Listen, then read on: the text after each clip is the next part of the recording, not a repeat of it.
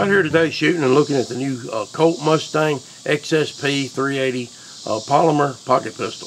You know, the Mustang, Colt reintroduced it a while back and we did a review on it.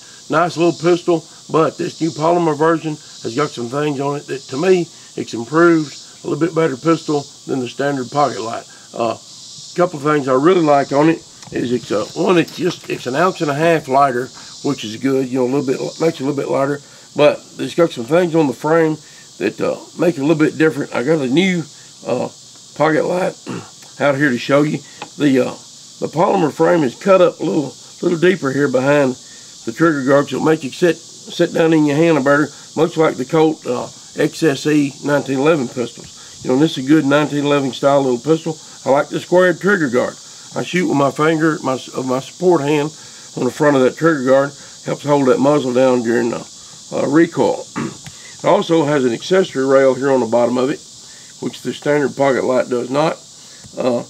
And the main thing I like about it, it's got an ambidextrous safety on it. Standard pocket light does not, and left-handers like me, it leaves it where it's a gun I won't carry because it's a little harder to get to that safety to get it ready to fire. But it's, like I said, it's a little bit lighter. It weighs about, with an empty magazine in place, about 12.3 ounces, I believe it is, with an empty 6-shot steel magazine in it. And it comes with 2 of these magazines. That's a good feature. You know, a lot of little pocket pistols on the market, they just send you one. I like having 2 or more. So that's a good magazine comes in it. Use the same magazine as the Mustang does. It's got I really like how the frame comes back here and protects your hand from hammer bite or slide bite coming over there. But it's a good little pocket pistol. It's got a good trigger pull on it, about 4.5 pounds. You carry it cocked and locked, so when you're ready to fire, you can pull it out, pull the trigger. It don't have a long trigger pull on it. Nice crisp trigger on it.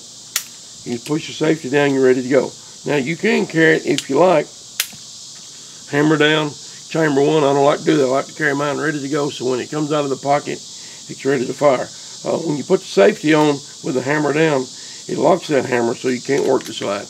But you carry it with the hammer back, 1 in the chamber, it's ready to go. It's perfectly safe to carry that way because you've got a couple things got to happen before it go off. You got to push that safety down. You got to pull the trigger. It also has a firing pin lock safety in it.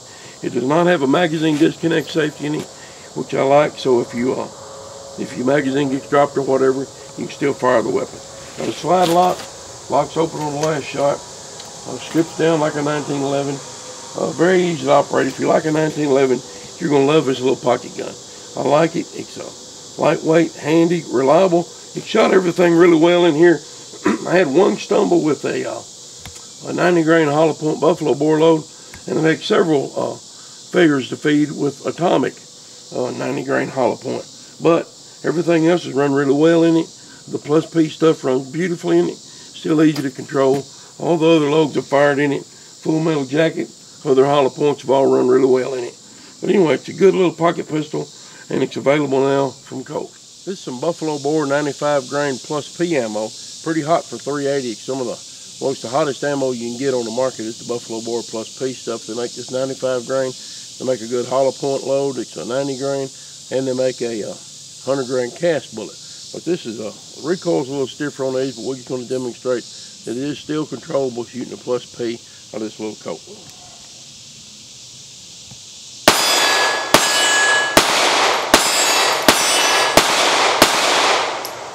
It's another plus P load we got in this little gun. It's the buffalo bore 90 grain jacket hollow point. Still very controllable. This little pistol, it feels good. It fits the hand really well.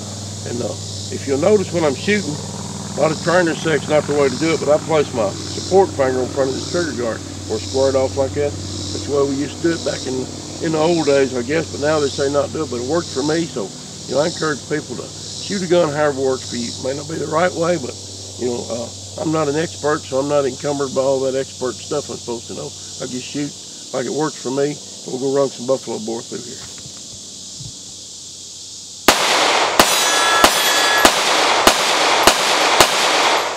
Now we're going to run some standard pressure buffalo bore 90 grain hollow point through here. A little bit easier to control than the plus P stuff, but still a good high performance 380 load.